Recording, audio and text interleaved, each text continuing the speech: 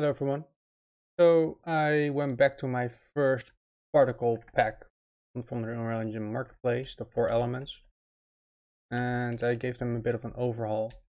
So I optimized draw calls, texture calls, instructions, all kinds of stuff. So besides a few moments, nothing is really wide anymore, just in case.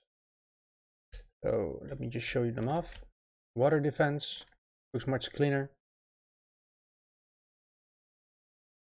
The water splashes, I added some additional splashes when it hits the floor. And there we go. I redid the whole rock emitters so that they are actually per unit moved instead of just spawning endlessly, which helps with performance quite a bit. I also gave them a little bit of a glow when they move up. You can also easily in Cascade turn it upside down, whatever you want. These are new textures that Eris Soares made. They look a bit more toony. Just a nice addition. Alright, here's the wind. I'm still not super happy with the way it looks, but unless I'm gonna do a total overhaul, this is the best I could do. It looks much cleaner than before. There's still a lot of white though, but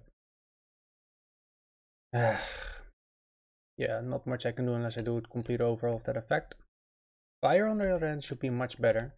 There's still something in the explosion there, a little bit, and over here, but it's definitely not as bad as it was. I mean, it was full white, so it all runs and looks much better.